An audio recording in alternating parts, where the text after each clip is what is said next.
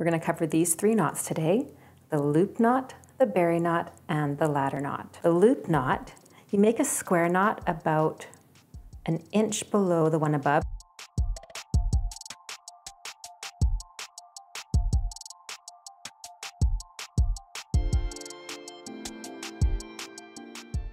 Now you hold the 2 filler cords and you push the other 2 up. And then you have your loop knot. The next step is the berry knot. Leave a little gap before you start the next square knot.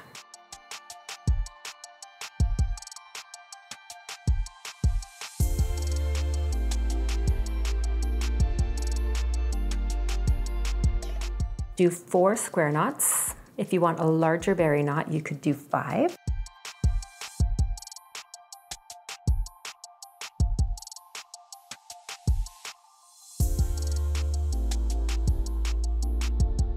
When you have your 4 square knots, take the 2 filler cords and push them through the opening in the middle. That's why you want to leave that little gap so you can get your cords through. Once you have your 2 cords tucked through that opening, you pull them.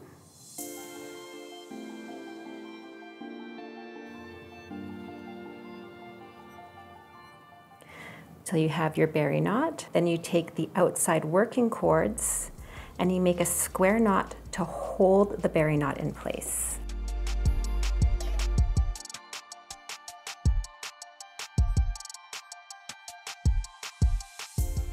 Next, we'll do the ladder knot. We'll start with the left side of the square knot, folding the cord over. Now when we do the right side, move the filler cords out of the way and then do the square knot as if those cords were there. Bring the cords back and then go again from the left over the 2 filler cords. And then move them out of the way again and go from behind. Bring them back into play and go from the left again.